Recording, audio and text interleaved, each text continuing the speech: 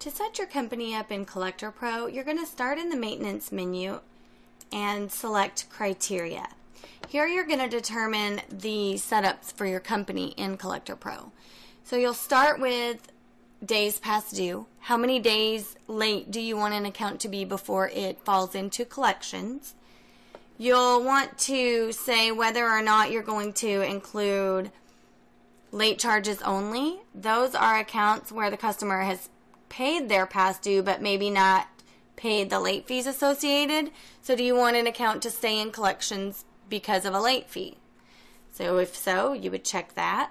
If you want to include write-offs, if you pursue your deficient balances, you may want to include write-offs. Side notes only. If a customer has an outstanding delinquent balance for a side note, do you want to collect on that? Any fees, bad check fees, fees associated with a due date change, do you want to include those accounts in your collection system? Bad debt accounts, insurance accounts, you can call on people owing insurance and you can determine the days past due that they need to be, or the days till they owe their collections or insurance payment. Do you want to include leases? If you are a leasing agent, then you could check that. The system is going to automatically re-queue collections, and this is going to tell Collector Pro to keep an account in this queue under all circumstances. So if the customer is in this queue, then it's going to remain in this queue until it's out of collections. So every time you run your report, if they're past due or in the collection system for any reason, it's going to stay in the specific queue it's assigned to rather than move somewhere else.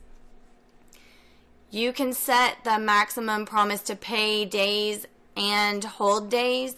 So if you're working with collections, you probably don't want to go any higher than a 30-day promise or a maximum hold day of 10 days, because that's going to take that customer out of your active collections lists and you'll have no contact with them for that amount of time.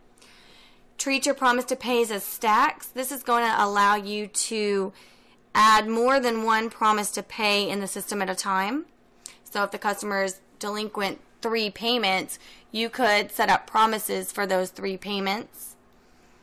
You can move down and say how you're going to calculate your delinquency in the system. It's going to default to the past due calculation from Fusion. If you wanted to change that to oldest invoice, you can. Then you're going to select companies that you want to include. More than likely, your finance company will be, if you have multiple companies, the finance company will be the one you select. If you have multiple finance companies, you can select all of them. Just select Add Company and check the companies that you need to add to your list.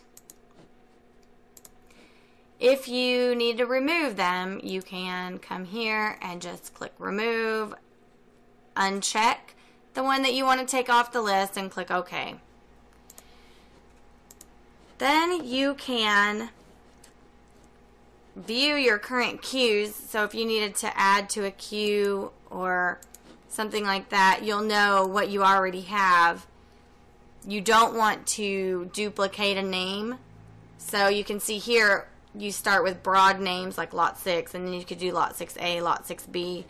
But this is your criteria page, and you can see how you're going to set up your company in Collector Pro.